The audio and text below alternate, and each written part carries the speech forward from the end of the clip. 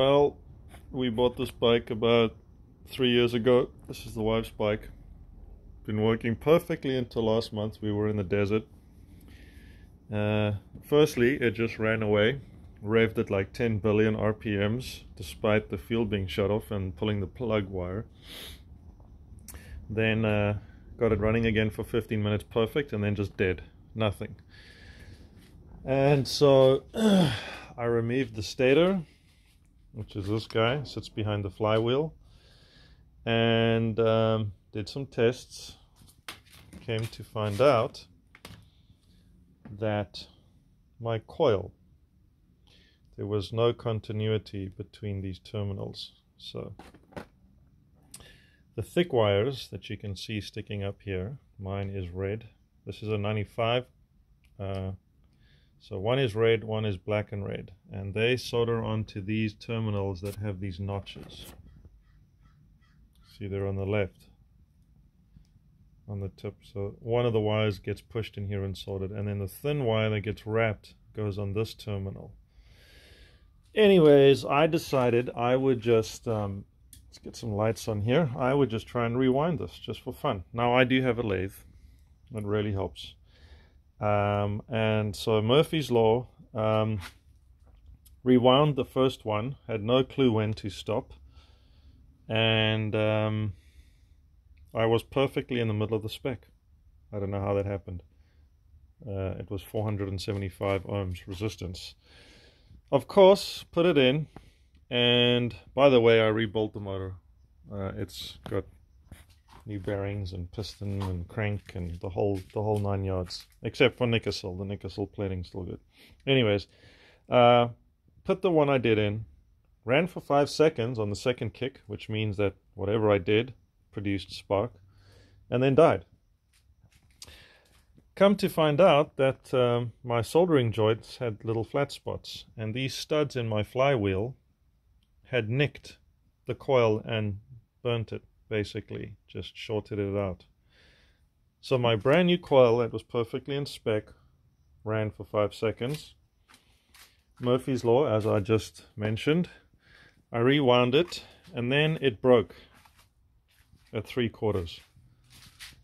And it's always fun removing that much wire. This was last night. So I finally managed to get my third one rewound. This one's about 10 ohms short of the minimum. I think the minimum's like 385, and this is like 380, so it's fine. And it's pretty cold out, so it might go up, but it's good. The ohms are just like general. You just got to be very close or within the spec. You don't have to be on the number. So this one's now producing 380 or something ohms. And so I'm just going to show you what I used. I'm not going to actually demonstrate. If you do have access to a lathe, I'll give you a tip that I did. So I have a 4-jaw chuck, and that allowed me to pinch this on 2 of these sides and center it. I just used a little square, and that seemed to work very well. The wire I bought for my kx250 was 36 gauge. I measured the thickness of what came off, and it was pretty much identical to this. You could probably go up or down a size. This is a 4-ounce spool. And what's nice about it is that, so if you know much about lathes, this is an old South Bend 9, and there's a pin over here. Now, I pulled this pin out because the pin locks the head straight to the drive gears. So when you turn it on, it just has this very potent kick where it like jumps, and I figured that that would just snap these little wires. So what I did was I pulled this pin out, and what that does is, let me just do that quick. Let me just show you what I mean here. It requires a flat screwdriver just to kind of get this pin out. Okay, with this pin out, normally you'd go to your back gears for thread cutting, but what it allows is, you see the head is now not completely connected to this, and if you time it right, you get like a soft start. See there?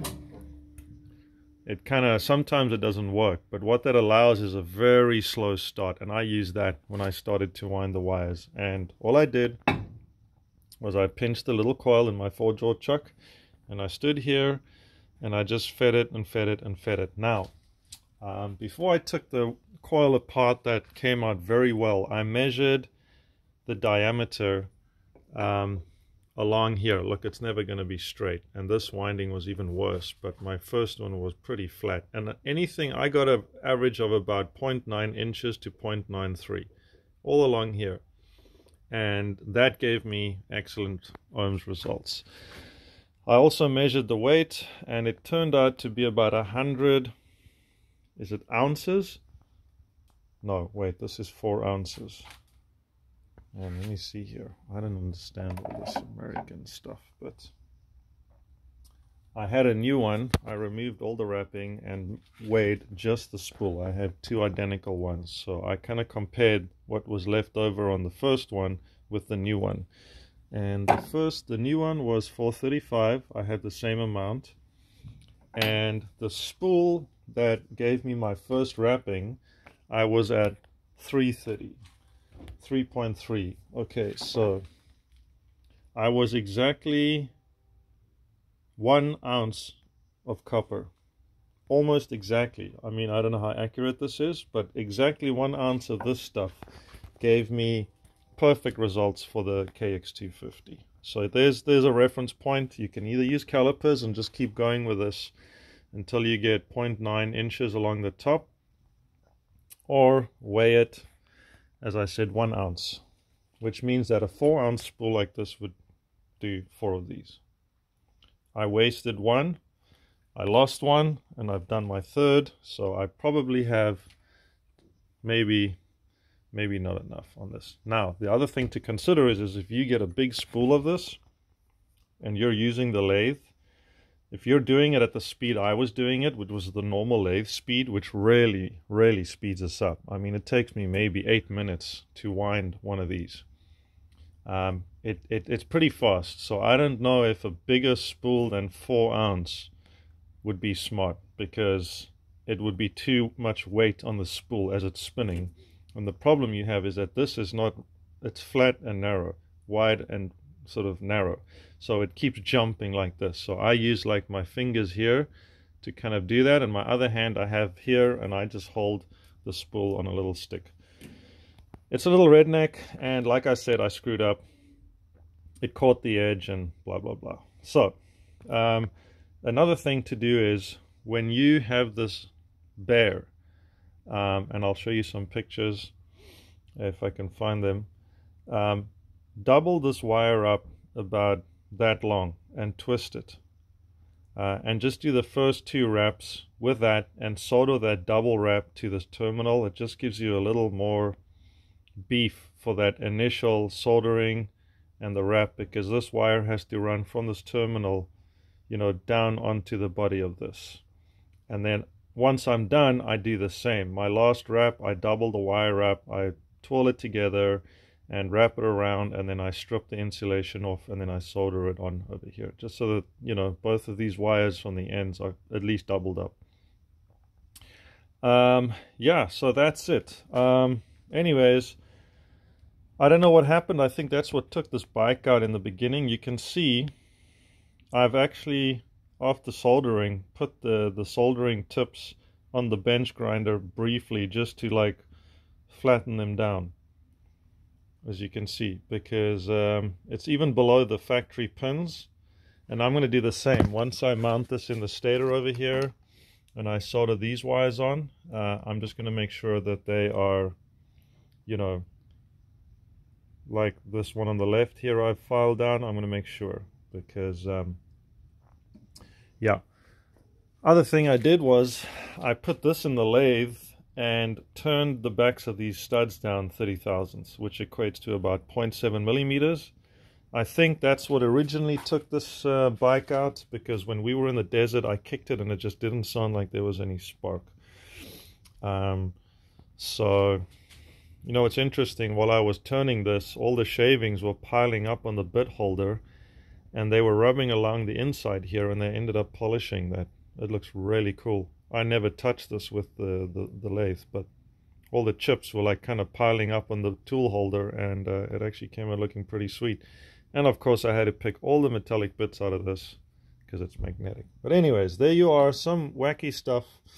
I think what I could possibly do is not drop this while I'm filming, but you know, it would be interesting to put like some clay on top of that and then just lightly tighten that down and pull it off, and just see that I have at least, I'd say, 3/4 of a millimeter clearance between the tops of these solders and these, because yeah, it sucks having it kiss that short out and you have to really go through all of this.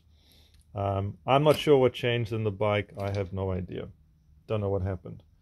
But hopefully this will get the bike running, because I am very keen to have it run longer than 10 seconds this time. So if she runs, we'll film it. We'll film it when I get everything together and see if she stays running this time, because I have to do the break-in, which I think is 10 minutes warm up, cool down. You kind of just let it idle to temps and do a couple like that before you actually ride it on a new ring and piston. So thanks for watching, guys, and I hope this helps.